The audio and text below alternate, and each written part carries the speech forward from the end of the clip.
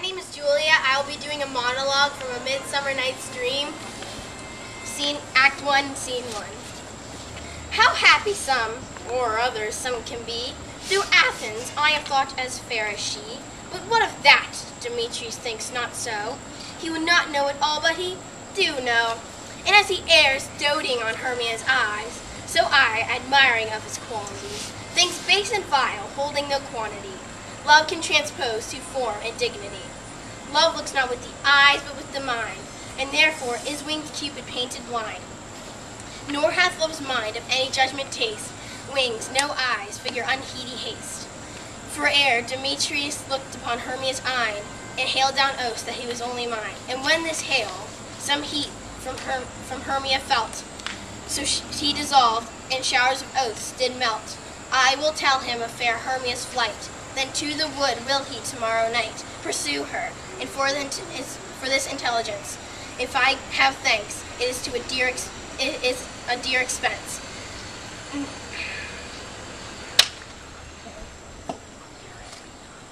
Oh yeah, for hearing me and I, to enrich my pain, to have a sight thither and back again.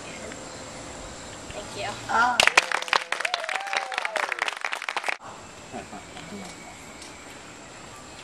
Hello, my name is Fox Ashford, and I'll be performing a monologue from Romeo and Juliet.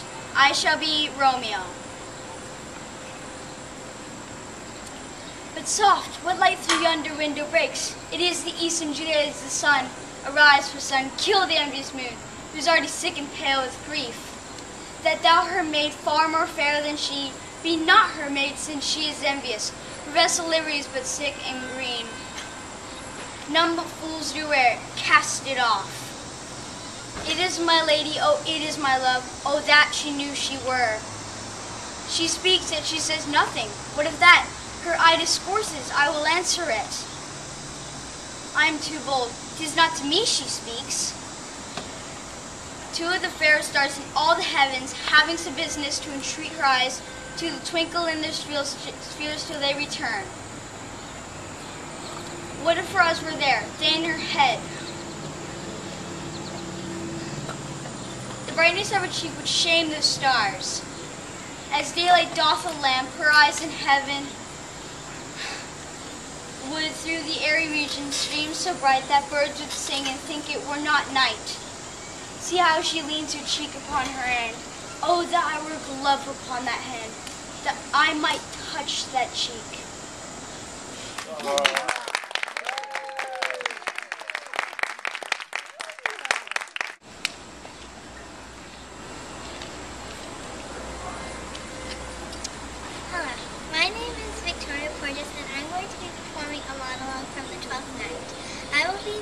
Betraying Viola. I left no ring with her. What means this lady? Fortune forbid my outside have not charmed her. She made good view of me who did so much, but as methought her eyes had lost her tongue, for she did speak and start so strangely. She loves me sure, but cunning of her passion invites me in this churlish messenger. None of my lord's ring? Why, he sent her none. I'm the man, if it be so as 'tis. Poor lady, she were better love a dream. Disguise, I see thou art a wickedness, wherein the pregnant enemy does much. How easy is it for the proper false and woman's waxen hearts to set their forms. Alas, our frailty is the cause, not we, for such as we are made of, such we be. How will this fadge?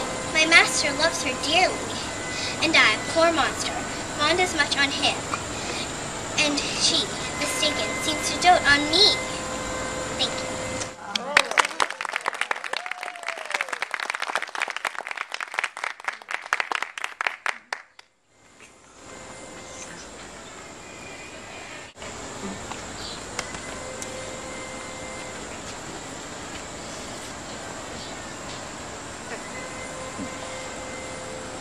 Hi, I'm Gabby. I'll be performing a monologue from Hamlet, Act 4, Scene 5. I will be portraying Ophelia. Where is the beauteous majesty of Denmark?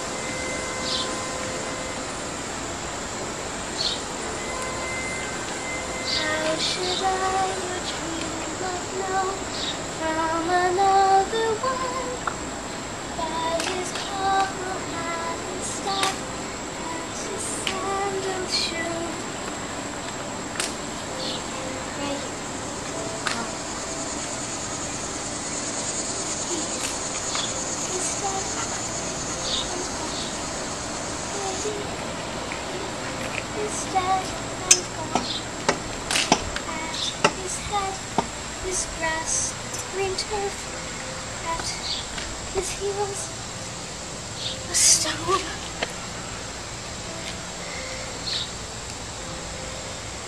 Pray you, let's have no words of this. When they ask you what it means, say you this. Tomorrow is St. Valentine's Day, on the morning time, and I, a maid at your window, to be your Valentine. Then up he rose and donned his clothes and doffed the chamber too.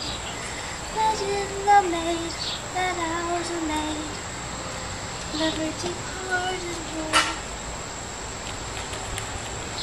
I hope all will be well. I must be patient, for I cannot choose but weep. I think they should lay him and he pull it down. My brother shall know of it. And so I thank you for your good counsel. Come, my coach. Bye.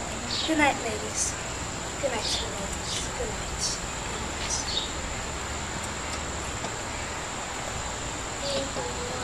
Bare-faced on the beach,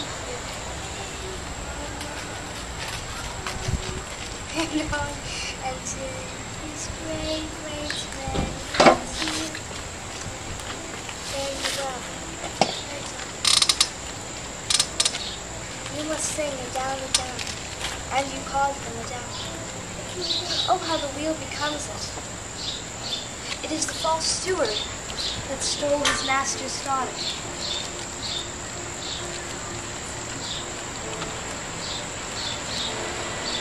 There's rosemary. That's for romance. Pray you, love. There's pansies. That's for thoughts.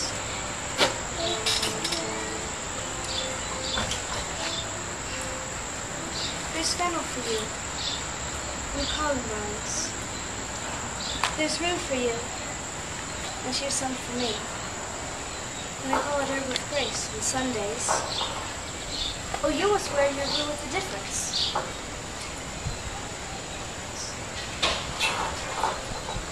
And there's a daisy. I'll give you violets, but they wither all in the morning. They say he made for them. The bonny sweet robin is all my joy. And will he not come again? Will he not come again? No, he's dead. Go to thy death. He never will come again. His beard was as white as snow, flax and was his boy. He is gone, and we cast away roam. God have mercy on his soul.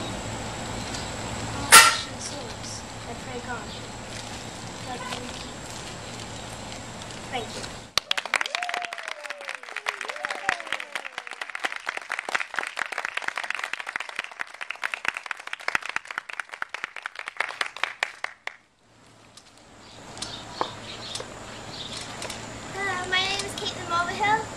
I will be performing a scene from King John. I will be portraying Lady Constance.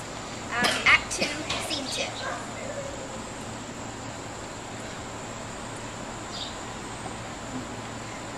War! War! No peace. Peace is a war to me. O Moges, O Austria, thou dost shame that bloody spoil.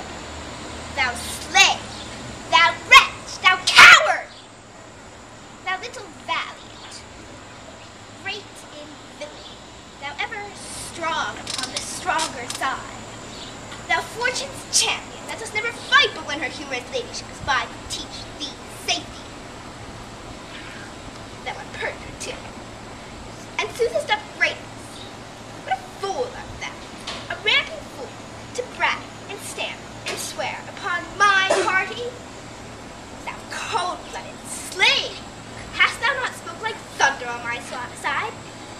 been sworn my soldier, bidding me depend upon thy stars, thy fortune, and thy strength.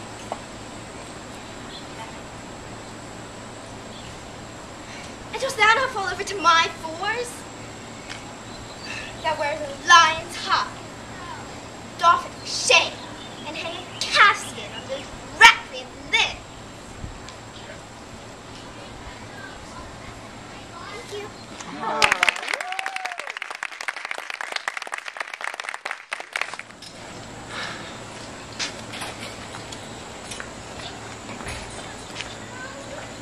Hi, my name's Ella. Hi, my name's Martha. Hi, my name's Abby. And we're going to be doing season. I'll be playing the doctor. I'll be playing Lady Macbeth. And I'll be playing the gentleman. Act 5, Scene 1. 3:45.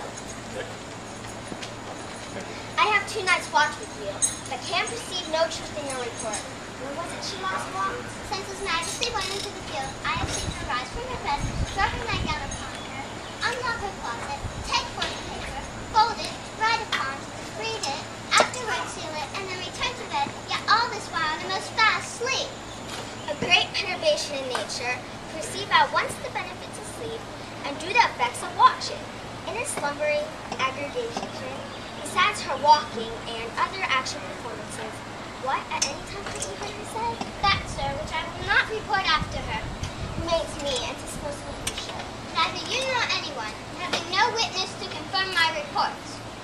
Lo you, here she comes. This is her very guise, and upon my life, fast asleep. Observe her. Stand close. How came she by that light? Why, it stood by her. She has light by her continually. 'Tis her command. You see her eyes are open. Aye, but their sense is shut.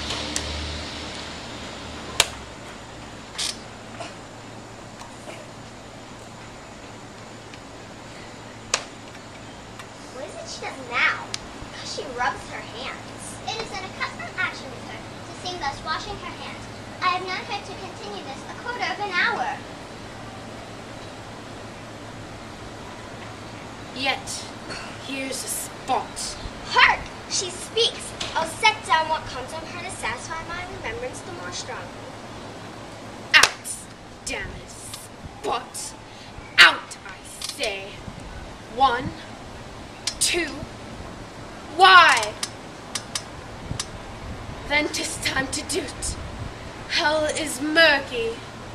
Fie, my lord, fie. A soldier and feared? What need we fear who knows it, when none can call up how to account? Yet who would have thought the old man have had so much blood in him? Do you mark that? The Thane of Fife had a wife. Where is she now? What, will these hands ne'er be clean? No more of that, my lord, no more of that. You mar all with the starting. Go to. You have known what you should not. She has felt what she should not. I am sure of that. Heaven knows what she has known. Here's the smell of blood still. All the perfumes of Arabia will not sweeten his little hand.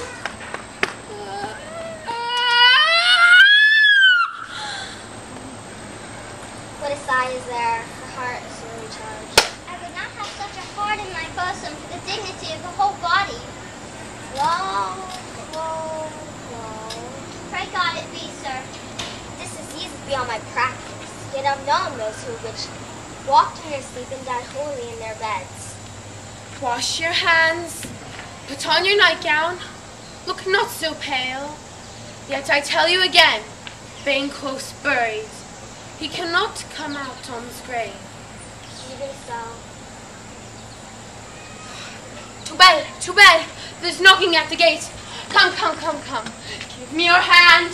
What's done cannot be undone. To bed. Will she now go to bed? Directly. Foul whispers are abroad, and natural deeds do breed unnatural troubles. Infected minds to their death pillows will discharge their secrets. More needs she the divine than the physician. God, forgive us all. Look after her. Remove her from all the means of annoyance, and still eyes upon her. So good night, so good night. My mind she has made to amaze my sight. I think I dare not speak. Good night, good doctor.